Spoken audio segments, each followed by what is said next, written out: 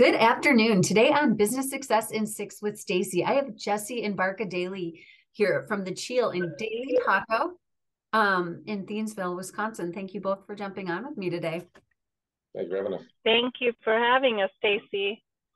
It's my pleasure. I'm really excited to ask you about your business history with your multiple restaurants that you opened up in Thiensville. So if you're okay with it, I'll get started with these questions. Sounds great. All right, here we go. When people ask you how you describe the Cheel and Daily Taco, how do you describe what you do in business? Well, I think quite simply put, my wife is showing love through food. She doesn't let many people use tools in our kitchens to make things faster because she feels that there's a lot of energy that goes into the food that you cut with your hands, and that, in Nepal, a lot of the things are about eating with your hands and experiencing things, feels and touch and textures. So I'd say that's one of the big things that differentiates us in a lot of ways, is that there's a lot more effort put into what we produce. We're not just picking it off the shelf and pre-minced garlic and pre-pressed garlic and things like that. There's a lot of effort that goes into what we do, and specifically driven by my wife's passion for love. That's beautiful. So before we pressed record, we talked about your history and starting at farmers markets and whatnot. Would you mind sharing what your plans were when you started your business and how they've changed? Yeah, sure. Our plan. We have a plan. We saw a cool building that we thought we could restore. We had a concept of food that we didn't think anybody else had. I was losing weight. I was a heavier guy. My wife decided to post the most latest Facebook picture of me in that state of unhealthiness. So yeah, I got that going for me. But either way, it was about just wanting to, produce healthy foods and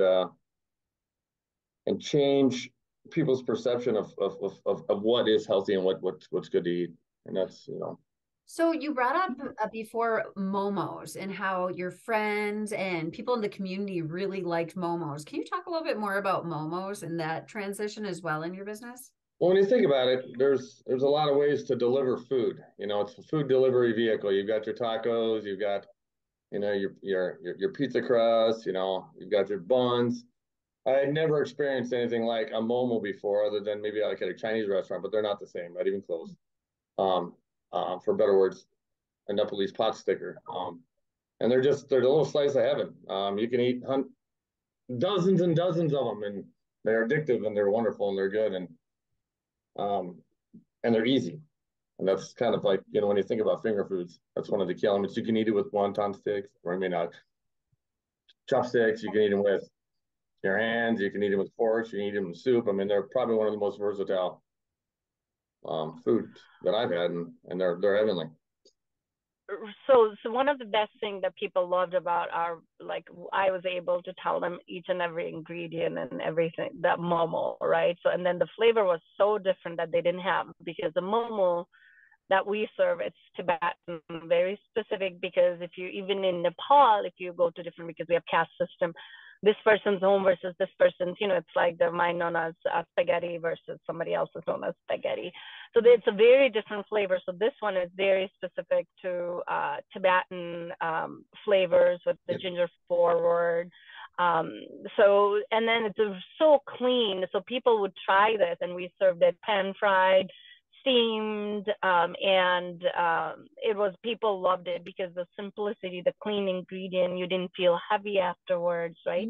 And it's such a good balance of higher protein amount than there's a carb, because of the wrapper and how much meat there is. So I think people, when they were eating, their eyebrows were being raised, and they were like, what are all these flavors that I've never tried before, right? Because it was made fresh. I would have my friends, because we're just giving food away, so I would have my friends and their kids help me in the kitchen cutting onion, tomatoes for the sauce and things like that. So I think just tasting something that they've never tasted before, and then learning how clean and easy, it's literally less than 5 different ingredients on a momo. So it's such a clean ingredient, and ginger being one of the really healthy flavors that you can include, or ingredient that you can include. People saw those differences, but people would be like, where is this restaurant? So that was one of the one of the big reason. Initially, we're like, are we sure we want to do this? Because, you know, Teensville being named one of the retirement community, are they going to be open to changes? But I did know with that, Mexico people related to it differently. Europeans, like let's say Polish, like, you know, there's pierogies, right? So if you think about it, so another version of this would be ravioli. So it's pretty much like a dough with things inside it. How it's cooked. You can boil momo, you can steam momo, you can fry momo, and you can see all of that in pierogies. You can see that, you know, every country has their own version of momo, and it is what it's called and what the flavor or the front flavor is going to be. So there was a little bit of transition that we could utilize to get people to understand what that was. Stacie, and I got a jet here, but one thing, you know, when people would come to the restaurant, one thing that I would always say, it's the best food you've never heard of. Because nobody knew anything on the menu. It was like with complete explanation from beginning to end with what every word was. I'm like, honey, can we make this American dish on the menu? No. It must be traditional. It must be authentic. We're not selling ourselves out. We make great tacos too. It was very nice talking to you, Stacie. I'm sure Barker can take you all the way home. And love you, honey. See you tomorrow. Okay. So we talk about really one of the ways that you're impacting the community is through educating through food. What are the biggest ways that you believe that you do impact the community? I think one of the biggest way, and I didn't really think about it beforehand, this giving back has always been really true to my heart, right? Coming like from college when I came into the US in 2003 to like I was always about giving back, being an organization, giving back. But once I owned a business, I realized even though I couldn't give a dollar amount to an organization, I was able to give my time. For example, me going and cooking at somebody's house, and that was auctioned off, and that raised a certain amount for, it could be Milwaukee Public Museum it could be for JCC, it could be for various things. Wow. And also being able to give gift cards. I'm at this point, we're probably oversitting almost $1 million in-kind donation, right? So that was something I didn't think that I could do, that I was able to give a big impact on. Also donating food during COVID. We did that for firefighters or police or nurses, like we'd give lunches and things like that. So there was the big part about was being involved with the education fund, donating it to them, to the chamber. It did not matter.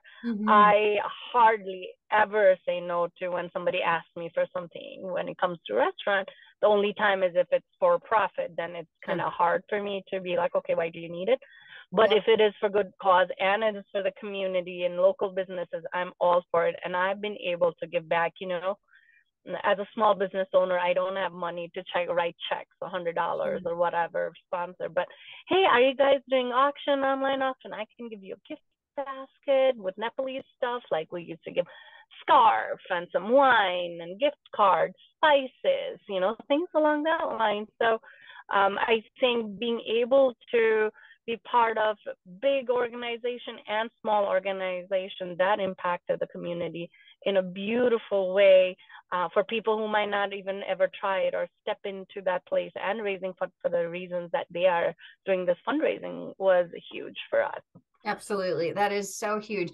And I love what you said right at the beginning too, when you're talking about you actually at one point went into somebody's homes and cooked for them. For really young entrepreneurs, they might have that opportunity. They might not even have a gift certificate to give yet, but that is just an incredible way to share your gifts with others and give gifts through that. So thank you for all of those donations and the support you've given the community. What is one challenge that you have faced? I know you had a really unique challenge a few years ago. Would you briefly just talk about that challenge and then any other challenges you want to talk about? I think that was one of the biggest challenge that we had, the Cheel burning down. And a lot of people don't know about it, but the Sunday it happened, and then that Friday we were going to open Daily Taco. So I had team members, employees that I had hired to specifically open Daily Taco. So not just I was watching all of my identity, right? My professional identity was my baby burning up in smoke, also knowing that I need to make calls to these people and tell them they don't have jobs, where they might have left jobs to do it. So that was like, you know, a double whammy, but I'm so glad my former general manager, Drew Kastner, I was like, Drew, I can't handle it. Can you call them and tell them like they don't have a job? Because I had to take care of my Cheel staff first, you know, because they were with them first. But it was not easy. But those are on the big, not everybody has to go through some big challenges like that. And I don't hope it on anybody. But, you know, challenges being in the service industry and being here is lack of transportation, which really leads to staffing issues. That is really, really tough. Because, you know, service industry, not everybody might have a car, and people here, they are, you know, they might want to work when they are in school or when they're in college, but for part-time. So, but when you are producing a good quality from scratch, and it's just the training time, onboarding time, and cost is so high. So trying to get those people here, it has been really tough. I think that those are the two biggest challenges. And, you know, without my purveyors, it is hard who provide all of the best ingredients possible, but it's still being in Wisconsin and having not, you know, I wish I could just walk to the market every day and pick out my items, but, you know, like right now, there's nothing growing here. So, so I think that's another thing. As a chef, that is a challenge, you know. I envy, not in a bad way, but like, oh, I wish I was in like South Carolina, North Carolina, or California, where you always had access to this fresh ingredients and do all of those, right? So I think those are, for my industry, specific. Yeah, wide variety of challenges there. So what does the future look like to you and to Cheel? I know I drive past it right now. We've got a building being built and Daily Tacos open. What does the future look like? Future looks super busy. Future looks challenging and exciting. You know, it's like once you start creating all of these businesses, and it's almost like, oh, this is so exciting. Like, what can I do next? Which is why Daily Tacos. So it's like another Mexican place, but it's not really. It is, we specifically focus on the Western, like Guadalajaran cuisine. So, you know, when you eat our tacos, it's not what you might get at a Tex-Mex place. It has its own place, and we just wanted to. I had a friend who used to come to my house, and she used to cook all these food, and she grew up in Guadalajara. She was born and raised, grew up in Guadalajara, but she was there for cultural exchange for a few years. So then she would make all these things that didn't taste anything like all of the restaurants that I was like, how, like, what is this, like, oh my goodness, like your tamales are different, and it's like, oh, this is, you know, all my family, my abuela's recipe and things like that. So I'm like, we have to get people to learn about this, right? How do you make a chicken taco? It's not always about grilled or sauteed. It is like they braise it with the chipotle, with the onions, with the sofritos and things like that. So I got to learn all of that. So, you know, again, going back to having, as a business or as an entrepreneur, knowing what your product and why would someone pick your product versus, so ours is having those differentiation. However, I have to say, even though on this side, I've been so particular about like what kind of food we serve, but to adjust to people's expectation, I thought the Cheel was going to be tough, but opening a Mexican restaurant, Guadalajaran restaurant, was even tougher because people already had a perception or understanding of what it should be, what it should look like, how it should come. Interesting. So then now you're like breaking, you're changing, and change management is not easy. I mean, even within your company, and trying to manage change, somebody's change when it's your guest. Like, what do you mean you don't have chicken breast taco? What do you mean you don't have fajitas? Like, what do you mean you don't have flour tortillas? But she told me, like, we don't use flour tortillas unless you use burrito. It's only corn and tacos. Like, this is what it is. But you do have to be agile as a business. So then we added like Americano buttons, which would be more of a Tex-Mex style, right? So they might not want the salsa verde or salsa taquera, and they just might want sour cream and lettuce, and tomatoes on it. So we had to add those to be to make sure our income, our cash flow, and our guest count was staying, because not everybody is adventurous. So as a business owner, you have to be agile, you have to be adapting, but without compromising. I just didn't change. Oh, nobody is really enjoying it, I'm just gonna change to I know what works. That's where sometimes people make mistakes. They have a really good brand, really good product, but once there's a challenge and people kind of push back, believing in what you originally thought. But okay, so I hear you, but how can I keep my integrity of what my business and brand is? Yeah. But still make sure I'm making money, right? Yeah. So you have to adapt and be agile on those situations, but making sure you're true to your brand is very important. And that's worked out very well for you with the Cheel. So we're so excited for it to open. We don't have an exact opening date yet, do we, for the Cheel to reopen? But no, we are hoping for end of fall this year. Okay, hoping. Wonderful. Keeping everything like every single finger or anything I can cross. Right, totally. And my final question for you, Barca, is all subjects open. What inspires you most? Ooh, I think it's people talking about our food and the love and the flavors that we put in our drinks as well. For example, at our last pop-up, we had our lamb shank that was huge, popular at the Cheel.